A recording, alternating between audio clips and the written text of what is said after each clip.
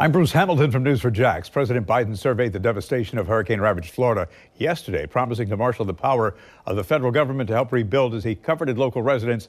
And he was alongside Republican Governor Ron DeSantis, potential 2024 foe. Both men declared they were putting politics aside. The OPEC alliance of oil exporting countries decided to sharply cut production to support sagging oil prices, a move that could deal the struggling global economy another blow and raise politically sensitive pump prices for U.S. drivers just ahead of key national elections. And the Jaguars Sunday will celebrate Tony Boselli, who recently became the team's first Pro Football Hall of Famer. Leading up to that, Boselli is being honored at a number of events throughout the week, including today when he receives the key to the city of Jacksonville from Mayor Curry. News continues on Channel 4 and News4JAX.com. I'm Bruce Hamilton. Have a great day.